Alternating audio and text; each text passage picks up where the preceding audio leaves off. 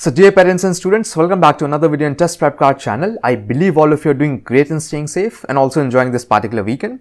What we are going to discuss in today's video. Today we are going to discuss about NITs overview for NRIs admission. A complete overview about the admission process under DASA and CIWG will be captured in this video. Just a small request folks, please don't put your phone down, keep watching this video till the end because this video is going to be very informative. You will have a complete overview about the admission process.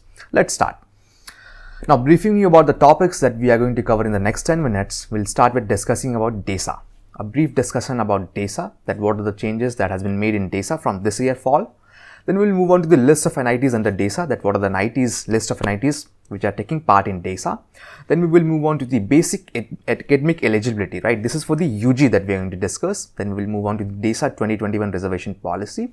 Then we will move on to discuss about the scopes for NRIs and finally the cutoffs. Cutoffs essentially for JEE mains because we are targeting UG exam in this video.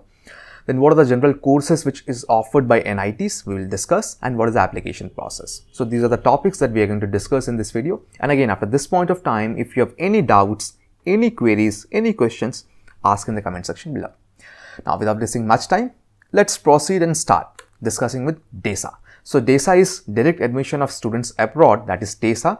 It deals with the admission for NRIs, foreign nationals, PIOs and overseas citizens of India, right? Now this runs under MHRD, Ministry of Human Resource and Development, right?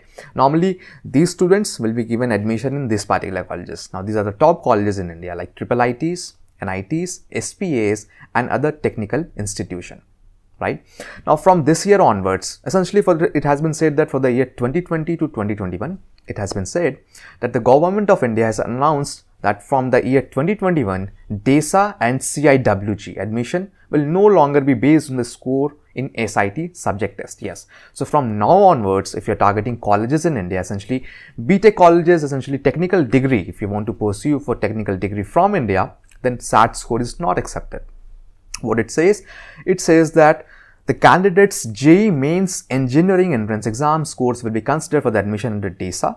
JEE mains is, as you know, JEE mains is the India's largest engineering entrance exam that normally 1.2 million students give every year. So there is a huge competition. Now these NRI students, these PIOs, these you can say foreign nationals, they have to compete. They have to compete for the students in India and they have to perform very well to clear the cutoff, and then finally they will be called for the shortlisting or essentially the counseling process, right?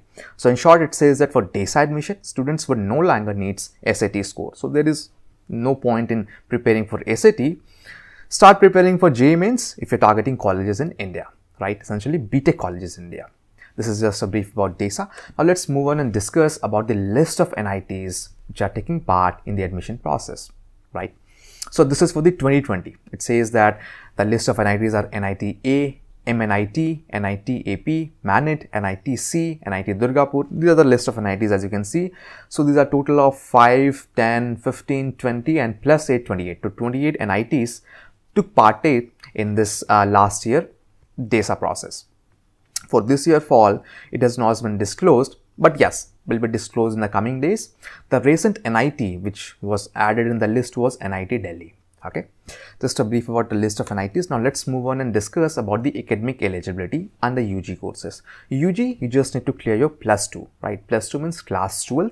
It says that you have to score minimum of 60 or 65% marks in mathematics and physics. This is a compulsory subject and one subject amongst chemistry, biotechnology, computer science and biology. Now this subject should be in class 11, which means that this subject will be going to be in class 12.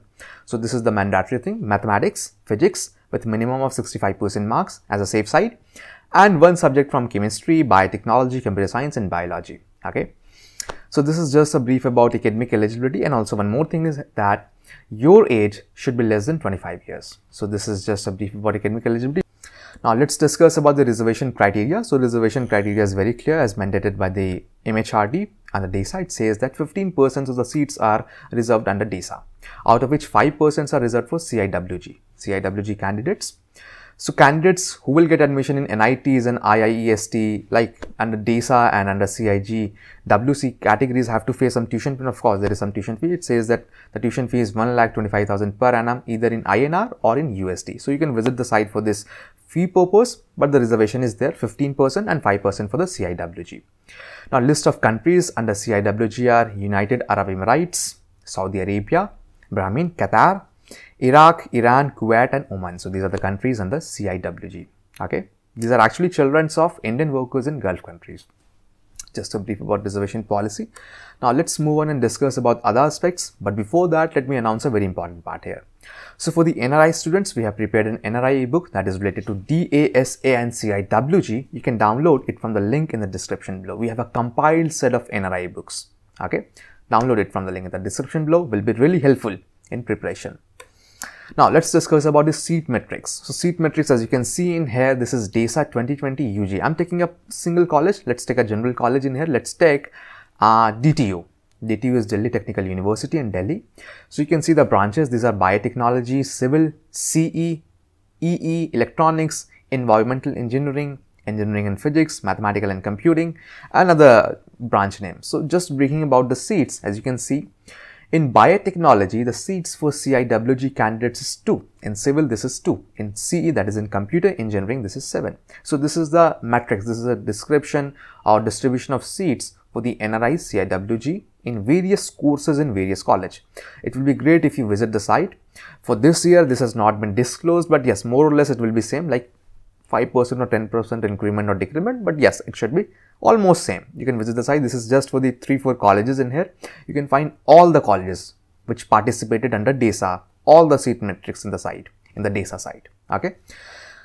Now let's move on and discuss about the scopes for NRIs. What are the scopes for NRIs? So essentially, in order to get admission in the UG courses in NITs, IIITs, SPAs or other technical institution in India, you have to clear your class 12. This is a clear and like the basic eligibility criteria pertaining to your formal education system, whatever you have, says that you have to score minimum of 60% in mathematics, physics and one subject from, as I just told, biotechnology, biology, chemistry, right? Now, this is just a brief about the scopes for NRIs. You can visit the site, which is Testprep Kart. There is a blog site and you can read, and this will be really fun. You will get to know more about what are the scopes for use if you are taking admission in colleges in India, right? What are the courses that you should opt on? All right, now let's discuss and further discussion about the cutoff. So for the cutoff, I have not disclosed much in here, but I have provided you the links. One more thing, one more piece of information I just wanted to share. Like suppose if there is some NRI students or PIOs or CIWG candidates, and let's say they belong to some caste or any category in their respective country. So when they apply to these colleges, those caste, those communities will not be going to be accepted in here. This is just like those students will be treated as a general students. They have to compete, meaning thereby just saying that you have to clear the cutoff for the general students, as there are cutoffs for general, OBC, SC, ST and PWD students in India. So your cutoff will be general students cutoff, right?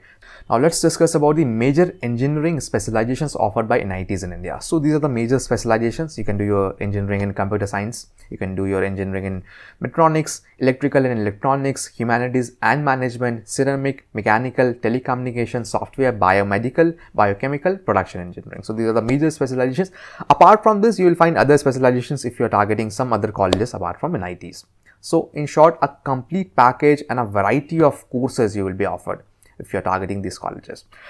Again, this is not only about the courses that you see here, this is more about the market demand. What is the value of those courses in the market? What is the placement scenario? Like what is the future growth of those courses? So you also map those requirements with this choosing thing and then take a final call. Alright, now let's discuss about the D.A.S.A application process. So essentially there are two application process, two steps application process. The first step is the registration and the second step is the application filling form. In the registration part, you just need to visit www.dasanit.org. Now this is for the year 2020. This will be remaining for, the link will be same for 2021 and for the coming years. Just need to visit the site and then provide all the necessary details, your email address, captcha thing in order to verify that you are a human person, right? You are human.